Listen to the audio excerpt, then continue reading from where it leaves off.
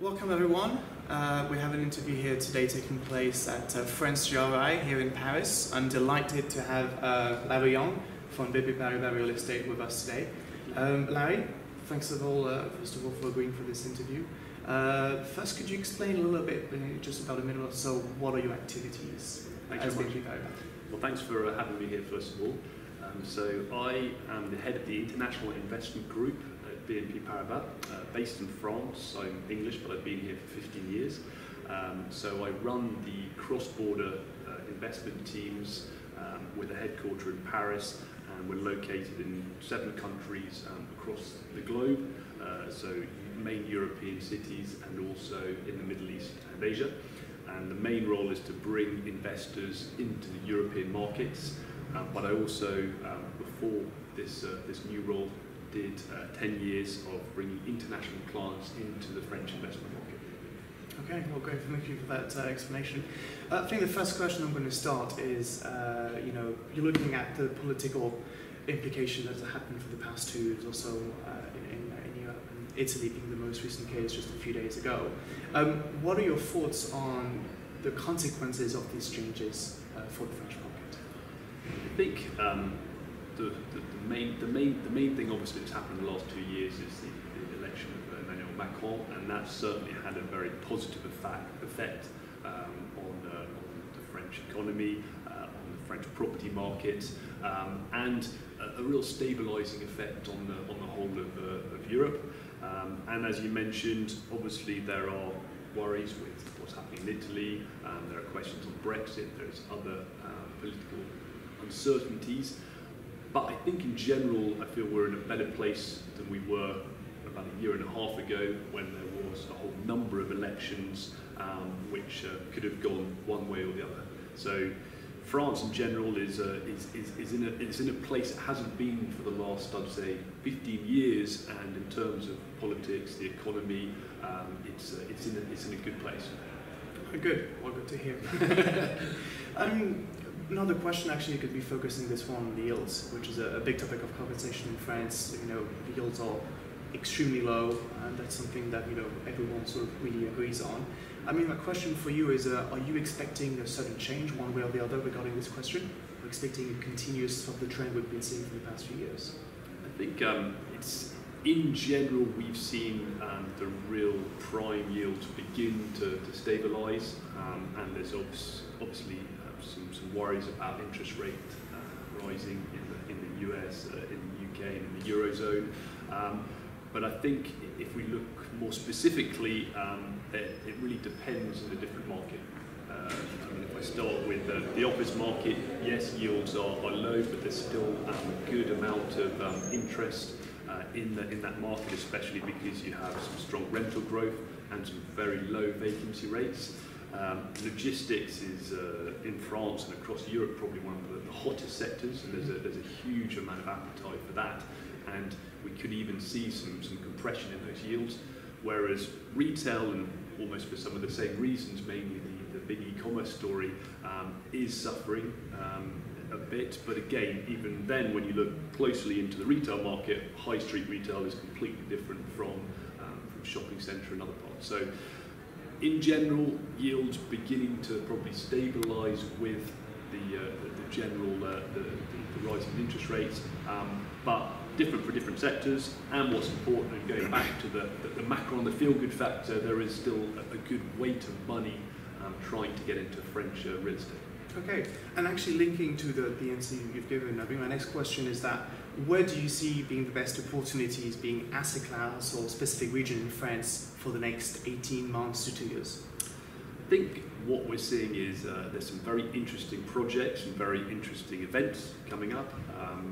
Project, for instance, you've got the Grand Paris, the huge infrastructure network across the Paris region, which is a bit like a Crossrail in London, but over 30 years.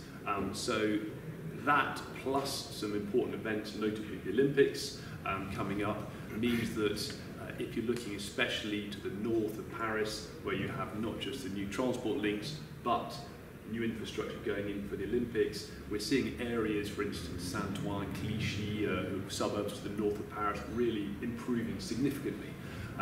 So I would say in the right area, office development, despite yields being low. In central Paris, like I mentioned before, on the office market, yields are vacancy rates are so low that again, a bit of value out there could be interesting. Retail markets, it's very much, as I say, two speeds. The really core high street is still working well. Very big shopping centres still seem to attract interest. Between the two is more difficult, and that's really where it's, the Amazon wrecking ball, unfortunately, which is happening across Europe, has happened. Logistics, as mentioned, it's a very hot subject.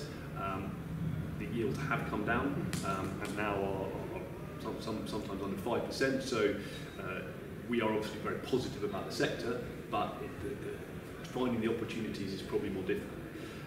In regions, yields again have come down, and I think you really need to focus on regional cities that are seeing some of this infrastructure, like I mentioned before, Bordeaux, where they've opened the TGV, for instance, and also really the kind of act from Lille down through Lyon, Aix-Marseille, for good office and logistics.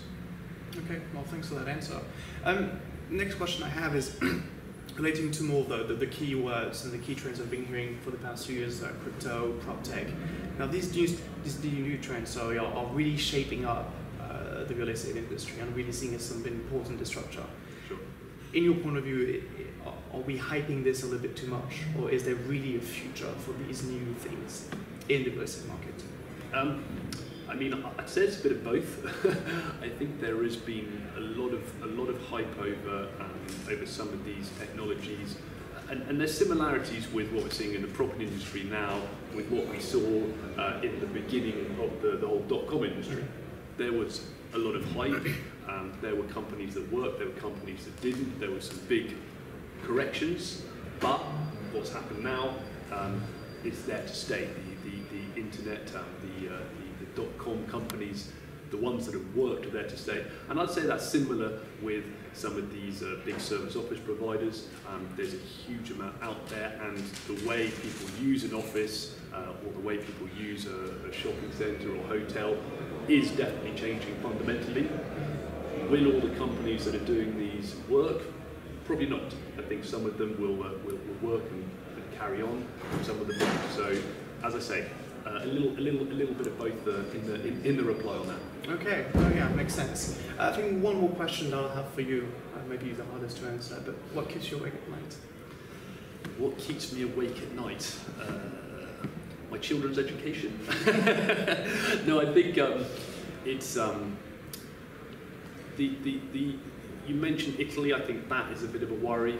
I think on some other geopolitical events, you know, for instance, what's happening in North Korea looks a lot better, but you know, if you asked me 6 months ago, that might be keeping me up a bit. On the economy, you know, big hikes in interest rates. Hopefully, it'll be more slow and gradual, and also some of the level of debt, and you know, some of what's happening in the US in terms of how the president's reacting on a political event. I think those are a few of the things that would. But I guess what's important to mention is we still got to realise that this is one of the only times in a long time where we have all the big global economies growing at different rates, but growing. And as mentioned before, yes, political uncertainty, but we've gone past a good period of elections, and there's at least a very good, stable French government, good, stable German government, which are the sort of the key parts to Europe. Here to stay in place, yes. Yes. Perfect. Larry, thank you very much for answering those questions. It was a pleasure.